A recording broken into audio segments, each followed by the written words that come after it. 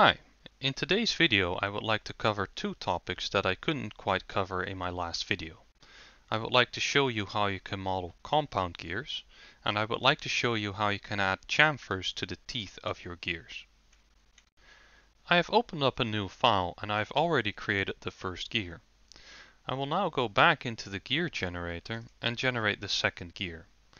This gear will have many fewer teeth than the first gear, and for demonstration purposes I will also make it slightly thicker than the previous gear.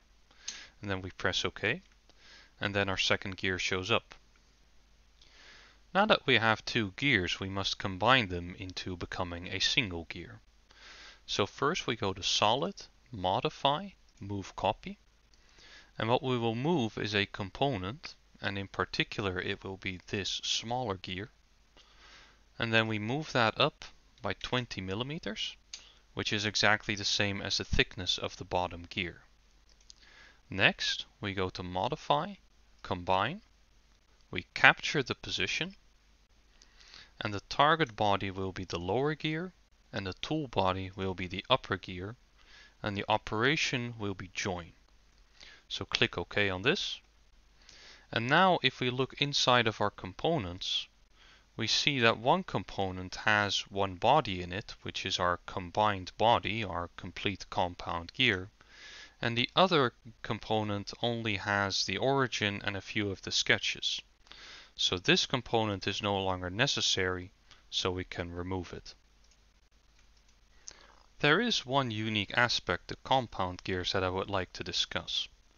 Most gears need to be fixed rigidly to their shafts because they need to be able to transmit torque into or out of that shaft. Compound gears do not need to do this, and so these must be mounted in a way that they can rotate freely with minimal wear and friction. This is most commonly done by mounting the gear to a shaft and then having that shaft rotate between two bearings. But I'd like to show you a different technique. And in this case the shaft is held stationary and the gear will rotate around the shaft supported by two bearings that are mounted inside of the gear. So we create a sketch on the top face of the gear and we will drag out a hole of 22 millimeters plus a little bit of space. And this is for a 608 bearing. Now you can of course use whatever bearing you like, but I'll just take 608 for now. I hit E for extrude and I pocket this down 7.5 millimeters. It's 7 millimeters thickness for a 608 bearing, and I give it a little bit of extra space to ensure that the bearing is not proud of the face of the gear. So we hit OK, and now we want a similar pocket on the other end of the gear so that we can have a bearing there too. So we construct the midplane and we select the two gear faces, and then we go to Create, Mirror, and then we mirror a feature, which will be this pocket, and we mirror that around the plane that we just created, and we press OK, and then we have another pocket for another bearing. The final thing we'll do is create a hole for the shaft to go through. Now we only want the shaft to touch the bearings but not actually the gear itself. So this shaft actually needs to be a little bit larger than the shaft to ensure that there is no contact. So the 608 bearing is meant for an 8 millimeter shaft, so I will make this hole 10 millimeters to ensure that there is no contact. Finish the sketch, hit E for extrude, put that all the way, hit OK, and there we have a finished gear. The advantage to this technique is that you no longer need to create space for the bearings inside the housing of your gear train, and this allows you to make the housing a little bit more compact.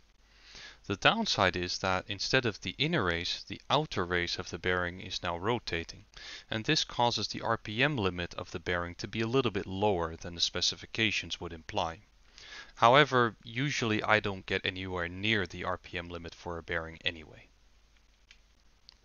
I'd now like to show you two different techniques for adding a chamfer to the teeth of your gear. For the first technique, I've already created the gear in a generator of course. We'll start with a sketch on this vertical plane.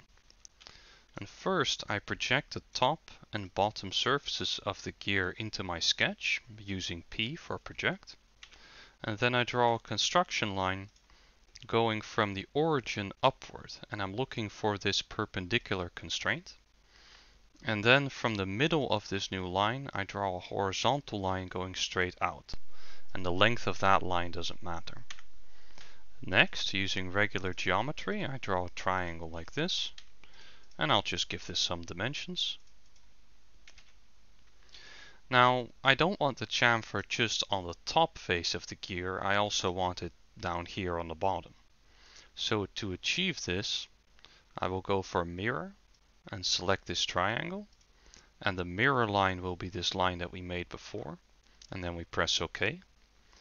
And now these two triangles can still move around. So what I'll do first is select this top edge and select this projected line and make these collinear. And now the only degree of freedom we have left is this side-to-side motion. So one thing you could do is make this point coincident with this point. But if you zoom in real deep on this area over here, you see that there are in fact 2 points very close to each other. So you run the risk that you would select the wrong one.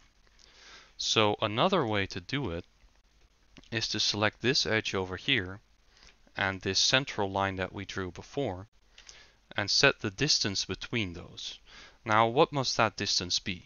Well, it'll be the module, which is 2, times the number of teeth plus 2, and that gives you the outer diameter of a gear. But we don't want the outer diameter, we want the outer radius. So we divide the thing by 2, and then the triangles are at the correct spot. Now we can finish the sketch, and then we go for revolve, and then the profiles will be both of these triangles, and the axis can either be the z-axis or this construction line that we made before. And then we hit OK. And then we have a chamfer that is a lot like the chamfer that a machinist would make into a gear using his lathe. I've now added a second gear to the design so I can show you the other technique.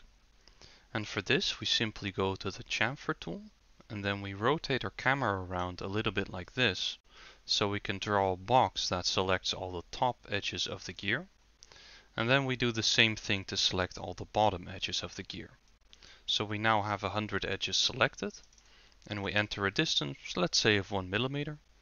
And this takes a little while to compute because it's quite a difficult geometry for Fusion 360. We hit OK, we wait again for a little while. And there is the second chamfer complete. Now, why would you want to add a chamfer to the teeth of your gear in the first place? And I can think of 4 reasons. First, if I delete this chamfer on this gear, and we imagine that these gears are made out of hardened steel, then this area over here near the corner of the teeth has a tendency to chip off. And one of the ways to prevent that is to preemptively remove the material basically by adding this chamfer.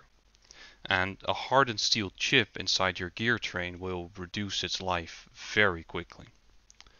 The second reason is that if you try to push these gears into mesh, these chamfers will help the 2 gears find each other so that they will go into mesh.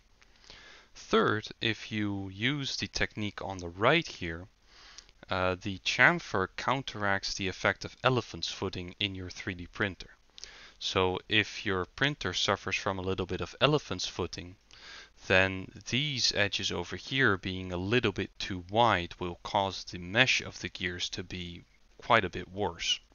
And you can counteract that by adding the chamfer that you can see on this gear. And finally, as this old Tony teaches us, the chamfer makes the gear look a little nicer, and you can charge more for parts that look nicer. I hope you found that interesting and informative. Thank you very much for watching, and have a great day.